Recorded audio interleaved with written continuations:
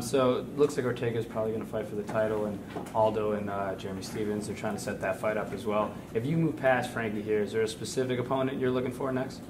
Right now, don't have anybody in particular. And you know, I think the division's exciting right now.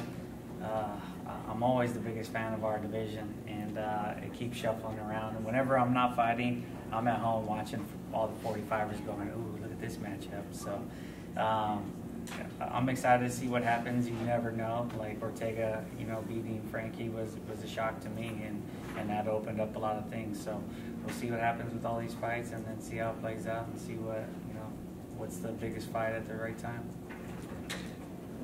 I was just wondering, with you both coming off losses to Ortega, does that change the way the camp goes? Like, so could you look at the footage a different way, since you know how you fought him, and then you get to see how Frankie fought him? Does that give you a little more in-depth look at how you're going to handle Frankie now, seeing how he fought your last opponent?